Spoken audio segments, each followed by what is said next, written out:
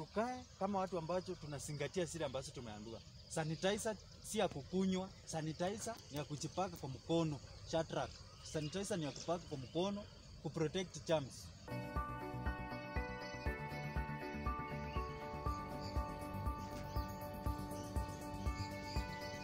Haya, karibuni sana katika mkutano wetu wa nyumba 10.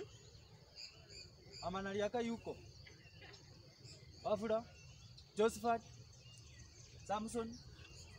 We are good to go. Sawa. Ndugu na madada zangu wapendwa, karibu sana kwa huu mkutano wetu wa nyumba 10.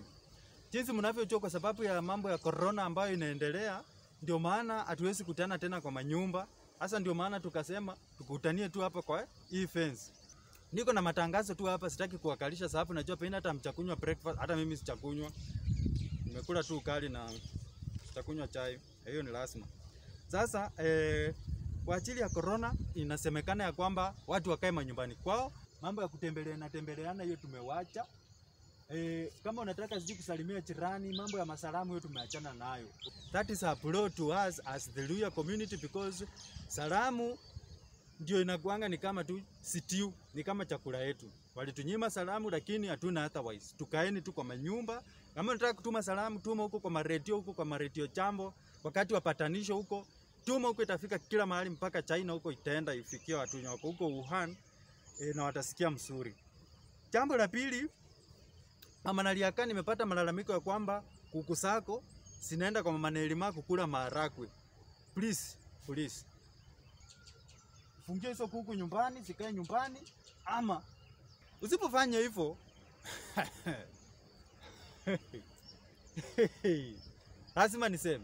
lazima niseme kweli. Ona? Si lazima. Haya. Jambo lingine ningependa kusema ni kuhusu locusts. Sasa hapa ndio nataka tuwekelee maanani. Jinsi mnavyojua, Mungu alituletea baraka. Locusts zilikuwa zinaenda tu kwa kaunti zingine, zinakaa kitoko zinaenda. Lakini they have decided that this is their home.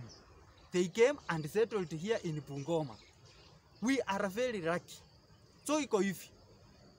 Sikienda kwa mtu fulani siishe, sikuche kwako zikiwa kwa wingi. Please share the information. At least watu wengine wakuje na mandoo na makarai, wachichote sawa. Of course mnajua vile tunavyosifuna. Kila mtu anajua. Haya. Kwa hivyo tusaitiane mambo ya locusts. Hilo jambo lingine ningependa kusema ni kuhusu wasichana wetu wa form 4. Wazazi, ningependa mkae chini na watoto wenu. Watoto wamekuwa kimaliza form 4, msichana ako miaka 17, miaka 18, miaka 19. Ati anaenda kuoleka. Sincerely speaking, huyu msichana anaenda kuoleka hata hana elimu. Anaanzisha familia, anajua nini kuhusu familia? Ningependa kuambia hivi, muongeleshe wasichana wenu. For instance, vile mnavyojua msichana aende aoleke, patane na mtu kama Protas ana kazi. Natumia tu mfano, sisemi Protas ule mnajua wa pombe. Haya, huyu msichana ameenda ameoleka kwa nani? Kwa Protas ni mtu anapika tu viparua. Isitoshe ni mtu anakunywanga tu changa. Uwezi mkosa huko kwa pombe. Haya, ameoleka kwa mtu kama huyu. Mimba ya kwanza tu Protas anatunga hivi. Msichana anapata mapacha, anazaa watoto 4. Sasa wacheni tu niwaulize, tuambie hapa, si tunaambiana ukweli? Si tunaambiana ukweli? Huyu mtoto msichana ako na watoto 4, hana kazi, ni housewife. Protas ako kwa pombe. Watoto watasoma namna gani? Watoto watakula nini?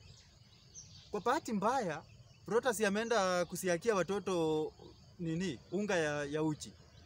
Wakati anarudi na unga, kwa bahati tu mbaya, akongwe na trakta ya miwa, aanguke chini, trakta imupitie, imuue. Huyu msichana amepaki namna gani? Watoto hata wataweza kusoma. Watoto watakula vizuri. Sasa watoto watageuka wezi. Please, tuelezeni wasichana. At least hata apate ka certificate ya college. At least hata apate ka diploma. At least hata graduate. Akipata kazi hata mzee anapoondoka, anaweza kujisimamia na asomeshe watoto wake. Hiyo natumai mtafikisha. Jambo lingine, ati Huyo nani anaongea? Mama naliaka. Nini? Wapi nauma? Wewe hakuna kitu inakuuma hapo. Hiyo ni njaa. Wewe Shadrack, mpatie korokoro moja ya mahindi. Atakuwa sawa, hiyo ni njaa.